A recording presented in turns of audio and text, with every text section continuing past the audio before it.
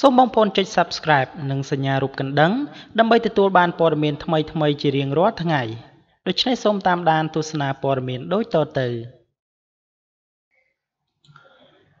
តូតាជាប់គាំងមុខជំនួញខណៈពេលដែលជាប់ដៃថតរឿងភាគម៉ាក់សានសូនីតាដែលគ្រោងនឹងបោះទុនធំរហូតទៅដល់កន្លះលានដុល្លារ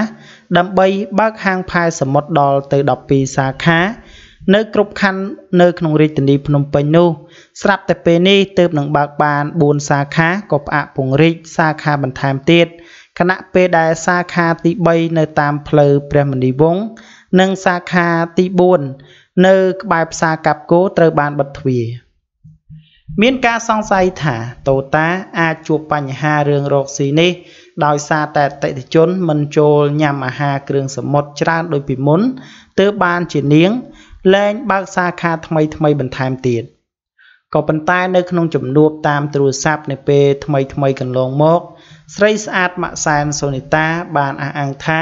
គម្រោងរកស៊ីនេះគឺនៅរក្សាបានដដែលគ្រាន់តែនេះរវល់ខ្លាំងទើបមិនទាន់បើកសម្ពោធសាខាថ្មីបន្ថែមទៀតតូតាមិនប្រាប់អំពីមូលហេតុនៃការបិទទ្វារហាងទាំងនោះទេដោយនាងថាមមាញឹកខ្លាំងណាស់ទាំងការងារសិល្បៈនិងរកស៊ីហើយនៅពេលនេះនាងកំពុងតែថតខ្សែភាពយន្តចំនួន2រឿងទៀតគឺរឿងសពប្រសិទ្ធរបស់ស្ថានីយ៍ទូរទស្សន៍ PNN និងរឿងមួយទៀតឲ្យស្ថានីយ៍ទូរទស្សន៍ CTN បន្ទាប់ពីនាងថតចប់រឿងកូនពស់កេងកងរបស់ស្ថានីយ៍ទូរទស្សន៍ហង្សមាសក្រៅពីអះអាងថាមិនបោះបង់ចោលនៅគម្រោងបើកសម្ពោធហាងឲ្យបាន12ទីតាំងនៅរាជធានីភ្នំពេញនោះតូតានិងសង្សារថ្មីក៏បានសាងសង់ហាងផែសមុទ្រផ្ដួចផ្ដើមជាមួយនឹងរមណីយដ្ឋាននៅខេត្តកំពតលើផ្ទៃដី3ហិកតាដែលចំណាយលុយជាង3លានដុល្លារថែមទៀតផងបាទនេះគឺជាបញ្ហាមួយដែលបងប្អូនទាំងអស់គ្នាចង់ដឹងថាតើហេតុអ្វីសុកហាងផែសមុទ្រទាំង2សាខារបស់តូតាដែលទើបនឹងបើកថ្មីត្រូវបានបិទទ្វារទៅវិញខណៈពេលនេះតូតាមិនទាន់ជម្រាបអំពីមូលហេតុនោះទេតែនាងបានបញ្ជាក់ថានៅពេលនេះនាងរវល់នឹងការងារសិល្បៈខ្លាំងដូច្នេះហើយមិនអាចបេះទៅមើលមុខចំនួនគ្រប់ពេលបាទដោយពីមុនបាននោះទេបាទដូច្នេះសម្រាប់ព័ត៌មានទី1ខ្ញុំបាទសូមបញ្ចប់ត្រឹមតែប៉ុណ្ណេះនឹងនាំអារម្មណ៍បងប្អូនទៅកាន់ព័ត៌មានទី2ជាបន្ត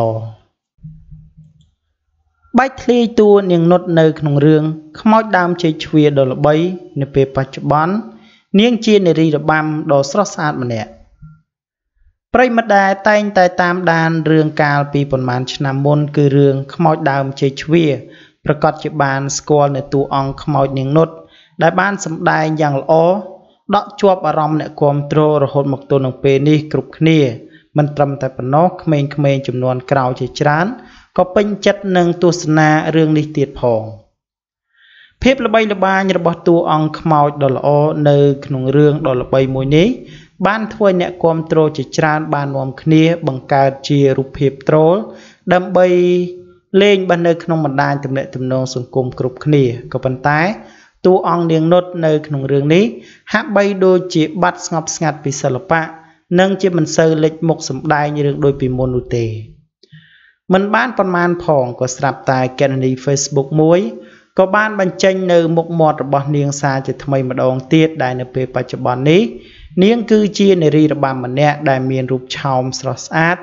នៅពេលដែលគ្រងឈុតសម្លៀកបំពាក់បែបបុរាណបន្ទាប់ពីបានដឹងបែបនេះធ្វើឲ្យអ្នកគាំទ្រជាច្រើនមានការភ្ញាក់ផ្អើលជាខ្លាំងព្រោះថា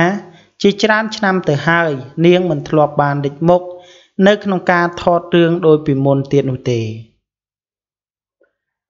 សូមបញ្ជាក់ថានៅពេលថ្មីនេះរូបភាពជាច្រើនសន្លឹកនៅក្នុងខ្សែភាពយន្តខ្មោចដើមជ័យជ្វាដែលក្នុងនោះតួអង្គនាងនុតគឺសម្ដែងត្រូវបានគេចាប់អារម្មណ៍ច្រើនហើយអ្វីដែលថ្មីនិងប្លែកនៅពេលនេះទៀតសោតគឺរូបភាពជាច្រើនសន្លឹកនៅក្នុងរឿងខ្មោចដើមជ័យជ្វាត្រូវបាន page Facebook ជាច្រើនយកមកត្រូលដែលក្នុងនោះគេបានចាប់អារម្មណ៍ទៅលើរូបសម្រស់បាទនៅពេលបច្ចុប្បន្នរបស់តួអង្គនុតគឺជានារីរបាំដ៏ស្រស់ស្អាតម្នាក់ដែលគ្រប់គ្នាឃើញហើយ ពិតជាមិននឹកស្មានដល់នោះទេបាទដូច្នេះសម្រាប់ព័ត៌មានទី2ខ្ញុំបាទសូមបញ្ចប់ត្រឹមតែប៉ុណ្ណេះនឹងនាំអារម្មណ៍បងប្អូនទៅកាន់ព័ត៌មានទី3ជាបន្តចិត្តដាច់ឆ្នាំសូដានីតាលេងយកឈ្មោះខ្លួនឯងចេញរកស៊ីជាលើកដំបូងនៅមិនដល់មួយខែទៀតនោះទេដាច់ឆ្នាំចាស់ផ្លាស់ចូលឆ្នាំថ្មីនឹងឈានមកដល់សូដានីតាស្រាប់តែហក់មករកស៊ីដោយបង្កើតផលិតផលដាក់ឈ្មោះខ្លួនឯងជាលើកដំបូងផលិតផលថ្មីរបស់តារាស្រីដែលនាំចូលជូនប្រិមិត្តនៅក្នុងស្រុកនៅពេលនេះមានយីហោ DNT ដែលជាប្រភេទផលិតផលថែរក្សាសម្រស់សារធាតុដើមនាំចូលពីប្រទេសកូរ៉េនិងវេចខ្ចប់សម្រាប់នៅក្នុងប្រទេសថៃតារាស្រីដែលជាប់មន្ទិលស្នេហ៍ជាមួយនឹងលោកយ៉ែមសំអូនបានបញ្ជាក់ថាផលិតផលរបស់នាងខាងលើគឺមានចែកជា4មុខទៀតគឺទី1ឈុតមុខជាំអាចរុយមុននិងមុខសទី2ឈុតកាហ្វេទឹកដោះគោសម្រក់ទម្ងន់ទី3ឈុតកាហ្វេក្រាមស្បែកសនិងទុនថ្លាទី4ឈុតល្មៀតក្រែមបើស្បែកសតាមបែបធម្មជាតិក្រោយពេលរំលេចបាននៅសមិទ្ធផលខាងលើសូដានីតាបានបញ្ជាក់ថានាងកំពុងតែមានគម្រោងពង្រីកតំបន់គ្របដណ្ដប់បន្ថែមទៀតដើម្បីធានាបាននៅផលិតផលថ្មីរបស់នាងទៅដល់ដៃរបស់បងប្អូនប្រជាពលរដ្ឋកាន់តែច្រើនដូច្នេះខ្ញុំកំពុងតែរកបតំណាងចែកចាយបន្តទៀតដោយពួកគាត់ចំណាយតិចតែចំណេញបានច្រើនម្យ៉ាងផលិតផលនាងខ្ញុំគឺមានការព្រួតពិនិត្យគុណភាពត្រឹមត្រូវដោយក្រសួងសុខាភិបាលនិងចេញវិញ្ញាបនបត្រផលិតផលឲ្យផងដែរมันមានការបញ្ជាក់អំពីតួលេខនៃខ្ទង់ចំណាយលើការបង្កើតផលិតផលប្រើឈ្មោះខ្លួនឯងឡើយក៏ប៉ុន្តែតាមការបញ្ជាក់ថារបស់តារាម៉ូដែលស្រីខាងលើនេះគឺជាលើកទី1បំផុតដែលរូបនាងបានចេញរកស៊ីដោយដាក់ឈ្មោះខ្លួនឯងនីតាបានបញ្ជាក់ថាពីមុនមកនាងធ្លាប់រកស៊ីជាច្រើនមុខរបររួចមកហើយក៏ប៉ុន្តែមិនដែលប្រើឈ្មោះខ្លួនឯងឡើយយ៉ាងនេះក្តីតារាស្រីមិនបានបញ្ជាក់អំពីមុខចំនួនទាំងឡាយនៅក្នុងអតីតកាលនោះទេបាននិយាយអំពីសិល្បករចេញរកស៊ីដែលយកឈ្មោះខ្លួនឯងបង្កើតជាពាណិជ្ជនាមលើផលិតផលសូដានីតាមិនមែនជាបុគ្គលដំបូងនោះទេដោយនាពេលកន្លងមកអលិចន្ទ្រាគង់ច័ន្ទស្រីមុំសុកសមាវតីអោកសគុណកញ្ញាជាដើមសុទ្ធតែមានផលិតផលប្រើឈ្មោះខ្លួនឯងអលិចន្ទ្រាស្រីមុំនិងសុកសមាវតីមានផលិតផលទឹកអប់ប្រើពាណិជ្ជនាមផ្ទាល់ខ្លួនដោយឡែកអោកសគុណកញ្ញាខុសគេដោយរូបនាងបង្កើតផលិតផលកាបូបទៅវិញក្រៅពីនេះទេពបុព្រឹកងួនច័ន្ទដេវីតនិងលីច័ន្ទសីហាមានផលិតផលថែរក្សាសម្ផស្សប្រើឈ្មោះរៀងខ្លួនដូចជាសូដានីតានៅពេលនេះដែរត្បិតថាសុទ្ធតែជាផលិតផលរបស់តារាល្បីរបស់កម្ពុជាក៏ប៉ុន្តែផលិតផលទាំងនោះត្រូវបានគេមើលឃើញថានៅមិនទាន់ហក់លោតខ្លាំងនៅក្នុងទីផ្សារចែងជាមួយនឹងផលិតផលនាំចូលពីបរទេសនោះទេបើយើងងាកមកនីតាដែលហក់ចូលក្រោយគេក៏មិនទាន់ច្បាស់ត្បិតថាសម័យខ្លួន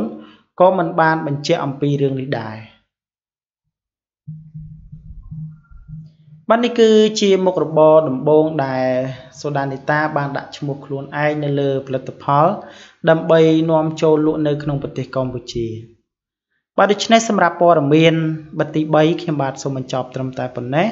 នឹងនាំអារម្មណ៍បងប្អូនទៅកាន់ព័ត៌មានទី4ជាបន្ត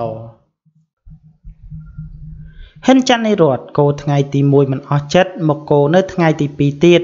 ឆ្ងាញ់ត្រង់ចូលឡានតាក់ស៊ីច្រឡំតែម្ដងសប្បាយអញ្ចឹងបានមកលេងម្ដងទៀតក្រែងបានរង្វាន់ថែមពីព្រោះអីថ្ងៃទី1លេងហ្គេម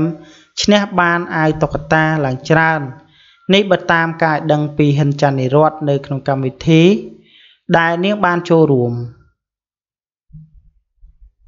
កម្មវិធី Manulife Move នេះគឺមានរយៈពេល3ថ្ងៃចាប់ពីថ្ងៃទី30វិច្ឆិកាដល់ថ្ងៃទី2ធ្នូដែលនៅក្នុងនោះ តួស្រីនៅក្នុងរឿងធ្មប់បានទៅចូលរួមលេងកម្សាន្តជាមួយនឹងហ្វេនរយៈពេល 2 ថ្ងៃពោលគឺនៅថ្ងៃទី30 វិច្ឆិកានិងថ្ងៃទី 1 ធ្នូចង់ដឹងសប្បាយប៉ុណ្ណាតាមដានសកម្មភាពសប្បាយពីនិរដ្ឋខាងក្រោមទាំងអស់គ្នាសូមនិយាយរឿងហួសចិត្តមួយកាលពីថ្ងៃបើកកម្មវិធី Manulife Smooth នៅទីក្រុងសៀមរាបក្បែរព្រះអង្គជេកព្រះអង្គចោមដោយគ្រាន់តែចេញពីកម្មវិធី Manulife Smooth នៅថ្ងៃទី 2 ក្រុមការងារសបាយជាមួយនឹងហិនចាន់និរដ្ឋបានស្វែងរកមធ្យោបាយធ្វើដំណើរទៅសន្តាគារវិញគប់ជួន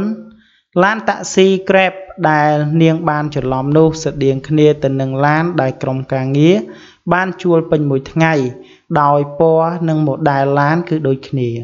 គ្រាន់តែចូលឡានភ្លាមពូតែកុងឡានមើលមុខលេងឡង់ឆ្ងល់ថាម៉េចបានជាចូលឡានគាត់ការពិតច្រឡំឡានពូតែកុងឡានថាជ្រុលជាចូលច្រឡំហើយកុំឲ្យខាតជើងសុំលេង selfie ជាមួយនឹងនីរដ្ឋតែម្ដងទៅបាទនេះគឺជារឿងហួសចិត្តនិងជារឿងសប្បាយមួយរបស់ហិនចាន់នីរដ្ឋជាមួយនឹងក្រុមការងារសប្បាយដែលបានទៅចូលរួមនៅក្នុងកម្មវិធី Manulife Smooth នៅក្នុងថ្ងៃទី30និងថ្ងៃទី 1 ខែធ្នូដោយកម្មវិធីនេះគឺរៀបចំឡើងដោយក្រុមហ៊ុនធំ Manulife បាទដូច្នេះសម្រាប់ព័ត៌មានទី 4 ខ្ញុំបាទសូមបញ្ចប់ត្រឹមតែប៉ុណ្ណេះសូមអរគុណរាល់ការតាមដាននិងការចុច Subscribe របស់បងប្អូនទាំងអស់គ្នា